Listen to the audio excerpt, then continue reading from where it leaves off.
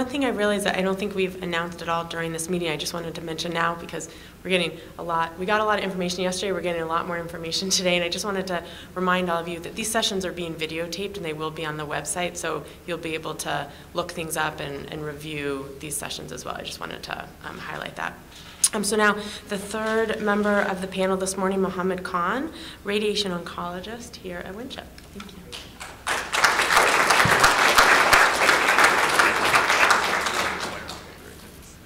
Thank you. Thank you for giving me the opportunity to sort of talk about radiation as one of the options. I think we've had some really good talks earlier with Dr. Russell and Dr. Keys talking about surgical management as well as interventional radiology management for liver metastases. I'll talk about radiation specifically for liver metastases, and then I'll expand the arsenal about treating even other metastases like brain metastases, bone metastases, and a wide variety of things we do. I have no disclosures other than I am a radiation oncologist, so I'll talk about a radiation oncologist perspective. So things that we could help with for patients with ocular melanoma, as well as any other histologies that have metastases, we can offer liver metastases treatment, including SBRT, which is stereotactic body radiotherapy. It's an ablative form of radiation that's very focal and centralized to where the tumor is. And it is given ablative doses to try to control the tumor, keep it from getting larger and bigger. So it's what I would call acting like a surgeon, but without the anesthesia, without the cutting, without actually intervening or putting anything into the body. And Yttrium 90, I think Dr. Keys did a great job of talking about Yttrium 90. We do work with interventional radiology to sort of help guide the radiation dose distribution, radiation dose delivery, things like that. Other metastases include brain metastases, spinal metastases, lung metastases, bone, soft tissue, pancreatic, para-aortic, and many other body sites that we can treat as well. Standard indications, I think we've talked about this earlier. Oligometastatic disease is what we're focusing on. Those are patients that have very limited burden of disease. They have very good prognosis, and they have very good performance status. These are patients that have a long natural history. We expect them to do reasonably well. Therefore, intervening aggressively at a local site makes sense. You don't want that tumor to get out of control. On the flip side, you have a patient with stage 4 who's got widespread disease, with maybe not a good prognosis. You really don't want to subject them to the toxicity of a local treatment, because then a patient who may die from metastatic disease also lives with the burden of the side effects that you've given them to that local site of disease by overly aggressive treatments. So that's a balance of risk versus benefit ratio that has to be balanced very carefully by your medical oncology team, your surgical team, so the whole multidisciplinary process has to take place before you make a decision about what to do. So things that I would consider, so if you have a patient, even in the setting of who's widespread disease, but they actually have a symptomatic lesion that's causing functional problems, pain, bleeding, weakness, any of those symptoms is something that I would want to know about, because I can help. I can help control bleeding, I can help control pain, I can help prevent functional problems. So symptomatic lesions I can treat, even if above and beyond the standard oligometastatic disease. Occasionally, I may select a patient that has an asymptomatic lesion. For example, where you can't wait for the lesion to progress, because once you have symptoms, you wait too long. If the lesion gets bigger and a patient actually develops symptoms, it's too late. For example, brain metastases, if you wait too long, you can't wait for neurological symptoms, so we treat them electively up front. Paraspinal lesions sitting around the cord, you can't wait till the patient becomes paralyzed and then treat them, so we treat them up front. But these are very sort of selective patients that will do asymptomatic lesions, like bone fracture, airway obstruction, common bile duct obstruction. Any of those areas will actually treat asymptomatic lesion, but this is a very small, narrow window of patient that we'll actually treat. So the bulk of the patient we'll treat with liver or other metastases are oligometastatic disease, symptomatic lesion. This is where the common indication for radiation would be. Occasionally we'll treat an asymptomatic lesion. So these are kind of the standard things we think about from a radiation oncology perspective. However, there are some newer indications that are starting to form. Has to do with the fact that radiation can actually be an immune enhancer. Has to do with the biology of how radiation can enhance antigen presentation and perhaps tie in synergistically with a lot of what's going on in the medical oncology world with using immunotherapies. And then so radiotherapy abscopal effects are starting to become talked about, and there's trials that are ongoing. So what is liver SBRT? Let's step back. What are the steps involved? So liver SBRT, stereotactic body radiotherapy, is basically a highly condensed form of radiotherapy to a very, very small volume of the liver to provide local control of the tumor, keep the tumor from getting larger and shrink it down and perhaps get rid of it. And this is analogous to what a surgeon might do. So basically, it's a destructive form of localized therapy without anesthesia, without cutting, without significant intervention. Liver SBRT is an effective form of liver-directed therapy for metastatic disease, but it's also being used to study primary liver tumors like hepatocellular carcinoma and other tumors like this. One of the side effects we think about is what's called radiation-induced liver disease. That's one of the side effects. And this happens when you treat a large percentage of liver to very high doses. We know this, this has been studied. So we know that when we treat the whole liver to large doses, it becomes a risk. However, a small percentage of liver can go to very, very high doses, so you could do SBRT very safely in the liver if you're following certain guidelines in terms of what doses to deliver, how much to deliver, and how much the normal liver is getting, what kind of dose. So these are things that we have studied, we know, so we can do it very safely and effectively. Like for example, size matters. If you already have liver function already, liver dysfunction, liver problems from other disease, so that can increase your risk for liver potential complications even after SBRT. So what are the local controls? How effective is it? And what are the side effects based on the series that have been published? So liver SBRT local controls are very, very high, 70% to 100%. And this is a function of obviously tumor size, tumor histology. The larger volumes, the larger tumor, larger metastases are going to be difficult to control. The smaller tumors are going to be a lot better to control because you can go to higher doses. The smaller the tumor is, you go to a higher dose, ablate it, and get very, very high local control. Larger tumors that are sitting around critical structures, you got to compromise your radiation dose a little bit, therefore your local control is going to be a little bit less. But still, 70 to 100% is considered very, very good, on par with a lot of the other options that were talked about during the earlier talks. So that's at 1 year and about 60 to 90% at 2 years. When you talk to radiation oncologists, they'll tell you, well, I'm going to give all kinds of different radiation doses. There's series that have been published. Depending on size, location, intent, all those things, the radiation oncologist may pick a wide variety of radiation dose options. So you may get a single fraction up to maybe even 3 fractions, 60 gray and 30 fractions. These are just a function of how much dose you're trying to give to that lesion and how much control do you want. And you're also trading off toxicity as well. But when you look at the outcomes, toxicity is considered very low, very acceptable. The main toxicity is what I talked about, radiation-induced liver disease. If you look at the grade 3 or grade 4 toxicity, historically they range anywhere from 1 to 10%, but some of the modern series are showing very, very low radiation-induced liver injury of like 1 to 2%. So that's actually very good. So your local control at 1 year, maybe 70 to 100%, and your risk for significant complications down to 1 to 2%. So that's a pretty good risk-reward sort of trade-off. Let's look at prospective series that have been published. I can give you a whole line of retrospective series that have been published on the topic, but I think probably higher evidence are usually like phase 1, phase 2, and potentially phase 3 series. But as far as phase 1, phase 2 series that have been published, there's a whole wide variety of those. Once again, these are small series ranging from 35 patients, 68 patients, 47. So not a large series, so like 61 patients. So they're still somewhat small series, but still it gives you some guidance and some reassurance that SBRT is safe, it's effective. In terms of the volume, you can see very, very small tumors to very, very large tumors have been radiated in some of these series, like a 3,000, 30 cc volume. That's a pretty large volume. So you can see a wide variety of tumor volumes have been treated. And a wide variety of metastases, including melanoma, have been included: gallbladder metastases, breast metastases, colorectal metastases, lung metastases, anal metastases. So a whole wide variety of metastases have been included in this series. Radiotherapy doses that I talked about, there's a wide variety of radiation doses that have been used. So single fraction, 14 to 26 gray, down to like 6 fraction, 60 gray and 6 fractions.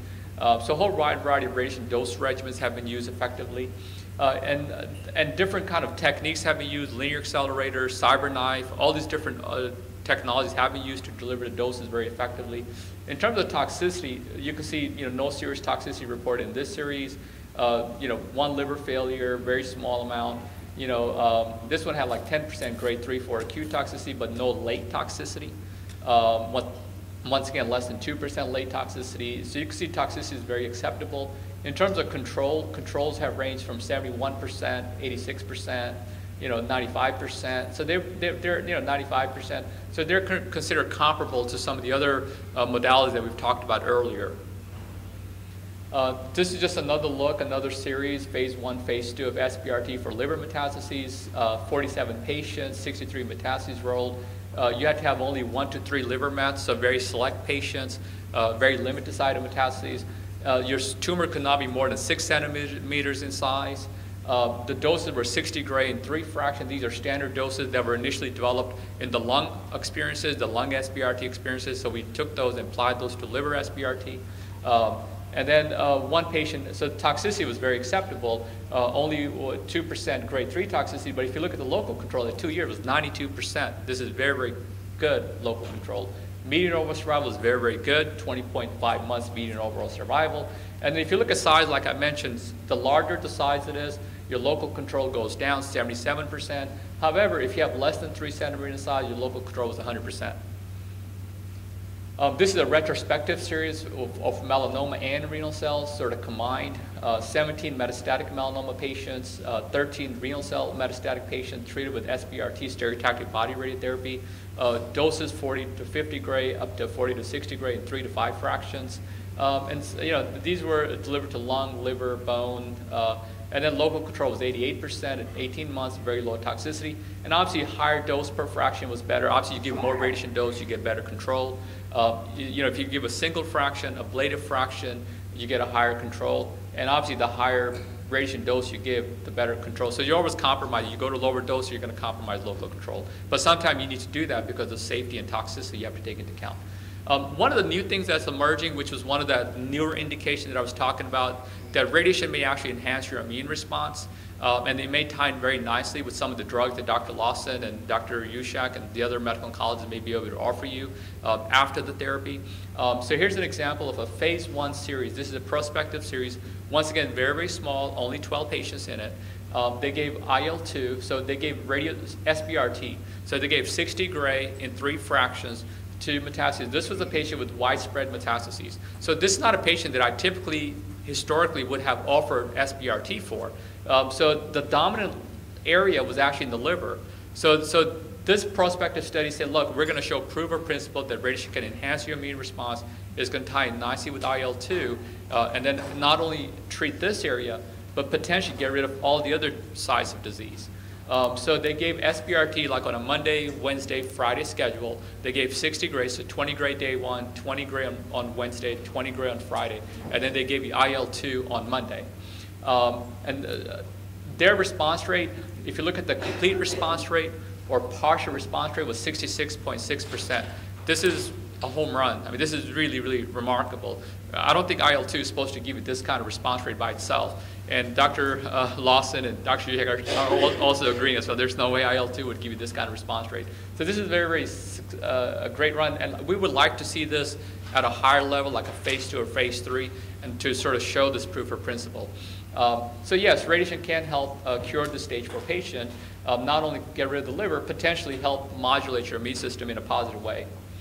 Here's another example that everyone's talked about. This has kind of excited the whole radiation oncology world as well as the medical oncology world. This was out of the Harvard group, the Boston group.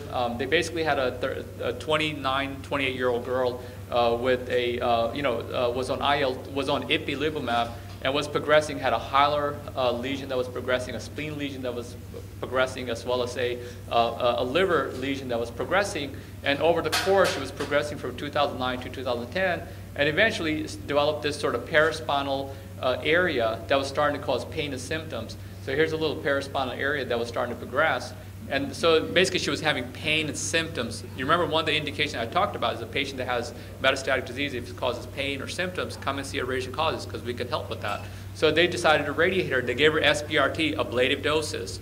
Once they gave her, shortly after that, within a few months, they saw that the liver lesions, the hilar lesions, the splenic lesions actually started to resolve and sort of disappear, and she was considered sort of disease-free or stable disease and doing very well after the radiation. So that helped sort of drive home the point that radiation can enhance the immune response, not only treat the area that's causing pain and symptoms, but potentially tie in very nicely with the immunotherapy that she was on.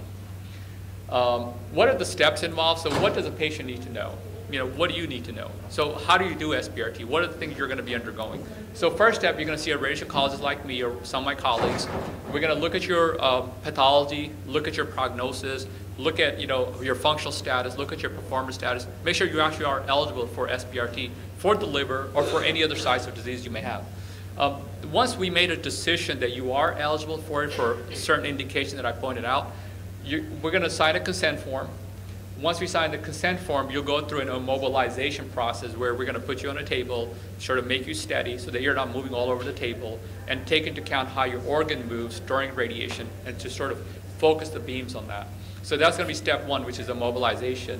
And during this, we're going to also take pictures of your tumor. So in a three-dimensional space, we can see how your tumor is moving inside your body and how that's moving in relationship to other organs. Like in the liver, some of the key organs we might be worried about maybe is kind of your stomach, your lungs, your duodenum, and all these other sort of organs that are sitting. And they're all moving in sort of space, and we've got to take all that into account. So kind of like Star Wars or whatever your favorite sci-fi movie might be.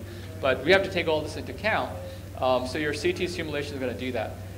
There's a treatment planning session that takes place, which allows multiple beams to be sort of focused on, and then we can put in the radiation dose that we want to go for.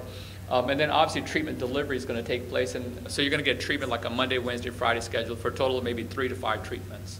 And then after your treatments, you're going to come in to see the radiation oncologist periodically, every 3 months, and we'll be doing some imaging and checking for toxicity, making sure it was done safely and you haven't had any complications, and then similarly looking for response.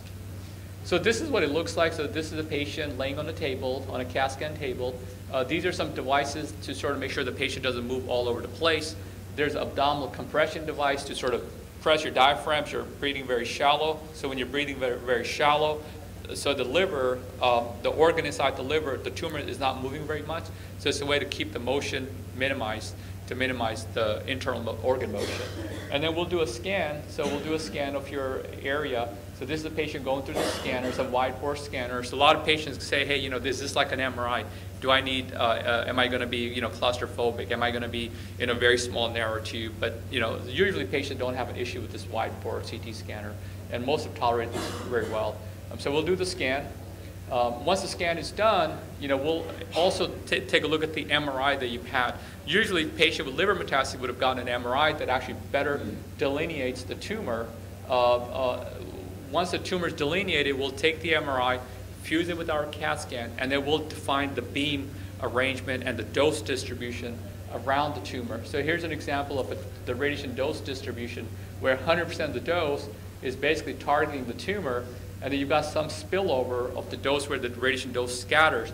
And we're making sure there's not too much dose going to the spinal cord, which is one of the critical areas. Not too much is going to the lung, not too much is going to sort of the stomach, and things like this, and trying to confirm the dose around the tumor. And then once that's done, we deliver the dose, and we kind of watch you, initial 1 month, 3 months, 5 months, 9 months, 12 months, and kind of see how your tumor slowly, gradually sort of regresses over time. And you can see here, here, here, and eventually disappeared. So that's kind of what we're trying to do. And then do it safely, so you don't have any problem with the spinal cord, don't have any problem with any of the other surrounding organs. So this was just liver SBRT. Now we'll talk about some other areas that I also treat and my radiation oncology colleagues can help with. Here's a patient that I treated back in 2012 with a sort of metastases here and here, very large metastases, and then post-radiation, pretty much gone. This is pretty much just post-radiation changes at this point, and this is several years down the line. And this is what the beam arrangements might look like, multiple beams sort of converging in a very, very small area where the tumors are defined. Here's a spinal SBRT. I apologize, this isn't working. This is the presentation. If you just click on that, it should, that's all right. But, the video isn't working. But so basically, here's so the video is working. This is showing you. So this is the area this patient presented with a spinal metastases, has previously been treated with multiple therapies, and was having pain and symptoms around the cord. Had a little tumor sitting around the cord. So we decided to do SBRT on this gentleman, try to spare the spinal cord. So you can see where the radiation dose is pretty much concentric around the vertebral body, and very little dose is going around the spinal cord. And what this was showing you, this video was, so this is a square block. This is what a beam portal might look like. Looks like a square. And what we want to do is just carve that out into small little shapes of what the tumor might look like. So these are little MLCs, multi-leaf collimators, that move in front of the beam to sort of shape the beam. So if you have a square beam portal, but your tumor looks round and spherical, so what you do is you put in multiple beams in front of it to shape it like a sphere or like a little circle or something. And then what we do is we rotate the beams around in a different direction, so we get different projections of that tumor. That's the way of conforming the dose around the tumor that you're targeting while pulling the radiation dose away from surrounding organs. So that's a spinal SBRT for spinal pain for someone with spinal cord compression or epidural disease. This is the same thing with the lung, which I treated a lung lesion that was causing pain and symptoms in oligometastatic disease. And then similarly with the soft tissue bony disease, you can kind of see these are multiple arcs that are going to rotate around the beam. And these are just different projections of the beam. These are multi-leaf collimators moving in and out through the area, and then trying to send the dose and trying to spare, surrounding organs and surrounding structures.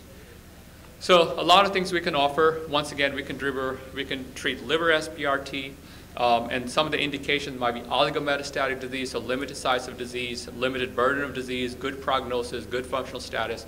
We can treat that with radiation as well as some of the other options we've talked about. And then above and beyond that, other sites of disease, brain metastases, spinal cord metastases, any organs where you're having pain, symptoms, issues we can help with. And then the neuro indications for asymptomatic patients will be something that I think we need to have a multidisciplinary conference for in terms of using radiation as an immunotherapy modifier to enhance the immune response. But I think that's the forefront of medicine, at least in the radiation oncology world. Thank you.